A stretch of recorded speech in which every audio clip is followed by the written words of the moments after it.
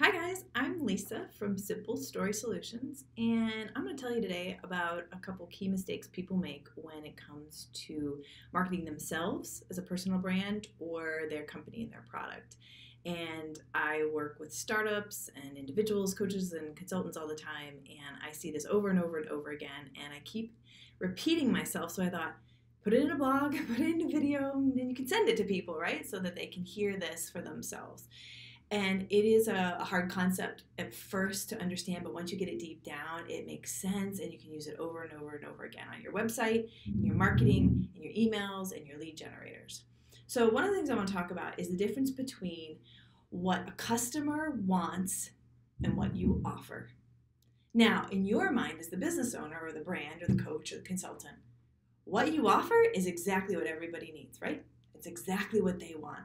And you have a 3-step program and you're going to change their life or your product's going to change their life, when really they're looking for one or two really key things that they think they need. And I'm going to repeat myself on that. A customer thinks they know what they need. Now you as the professional, you have a better idea. You've been doing this for a while. You know what what they need, okay? And it's a difference between what they think they need and what you offer. And honestly, I see this over and over again, where on a website or in a marketing material, the company or the brand, hey, I do this, I do this, I do this, I offer this, all these amazing things. The customer's like, nah, I don't think I need all that. When deep down you know, and if they were to be honest with themselves, they know they need a lot more than what they're asking for. Let me give you an example, okay? I'm a copywriter. I help people put words on a website. And so when people come to me and they say, hey, can you help me revamp my website? Can you help me? I don't know what to say on my website. I'm like, yeah, I can help you. No problem.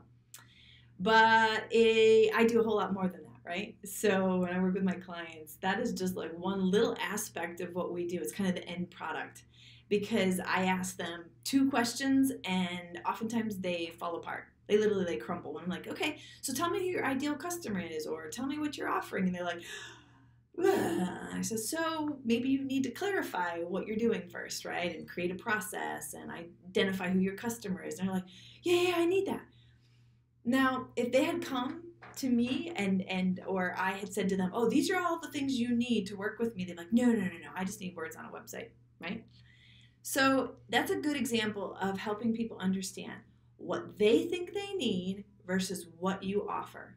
And so I just wanted to share with you 4 takeaways or 4 points that you need to keep in mind when you're considering what you are writing on your website, your emails, your marketing. This can be applied anywhere, okay? So the first thing is that you need to name their problem, the problem they think they have. When they get to your site and they scroll down like, oh my gosh, they can solve my problem. So one of the things I have on my website is copywriting is hard. Hello, copywriting is hard. It's even hard for me, okay? But copywriting's hard. Do I do more than copywriting? Of course I do. That's like the smallest thing I do for people. But when I say copywriting is hard, and as a business owner, sometimes you don't have the ability or the time to do it, and I will help you write copy for your website. They're like, she can solve my problem. Literally, it's like it brings the walls down inside, or they're concerned and like, okay, she can help me. So name their problem clearly, the problem they think they have, okay? Not what you think they should have, but the thing they have, okay? Number 2 is you need to put your story second. Who you are, how awesome you are, that your grandfather built the company, that you've been in business 25 years, all of those things do not go at the top. They don't even go in the middle. They kind of go somewhere down near the bottom, okay? So you need to remember to put your story second. In StoryBrand world, which is, I'm a certified StoryBrand guide, the story goes customer or the character or the hero has a problem. Those are the first 2 things you need to talk about. And then the guide shows up on the scene to help them with a plan, okay? So the guide part is you and your story. So it's not first, might be second, maybe third, okay? The third thing you need to remember is to always focus on their pain. We tend to, as business owners, want to talk about our solution and how we're going to help them. and really all the things that you can do, your technology, your systems, your processes, all the things you can do. But the truth is, if you focus on their pain and you stir it up enough, or I like to say poke the pain, if you can poke the pain enough and then you offer them a solution, they're going to be like, oh my gosh, I need you. Whatever your solution is, however you can help me, sign me up. I'm in. Okay? So remember to focus on the pain. And I don't mean to like be fear-based. That's not the point of this. The point is to really just say, hey, we know how hard it is. We know this is really difficult for you. I'm sure you're feeling this way. So talking about their pain. And the last thing, one of the last takeaways, there's lots more than 4, but I'm just kind of keeping it to 4. The 4th way is to give them a simple way to solve their problem. Okay? Not that they have to sign up for this, and this with you, or they have to jump through all of these hoops, or blah, blah, blah.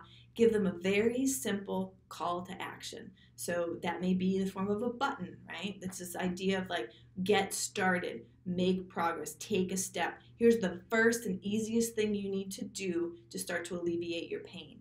Okay? And so you, as the person who's writing the copy or the website or the email or the marketing, make it simple for them to say yes. Simple for them to get started.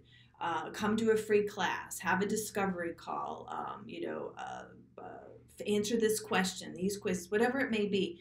Just make it simple for them so that they don't have to jump through too many hoops. All right, just to reiterate, okay, because it's very easy to forget.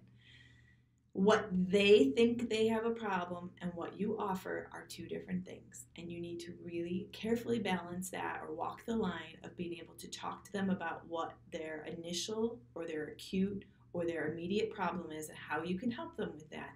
And then you open the door to be able to tell them all the other things that you're going to be able to help them with and how you're going to add value. I hope that's helpful. If it is, will you pass this on to somebody that might be able to use this? I'm working on growing my business and my brand, and I love helping people. If this video helps you, make a move, awesome. If you're like, oh my God, now I really need help, get in touch, right? We can just have a quick chat, or it might be something where I can help you with yours. And so I really appreciate you watching.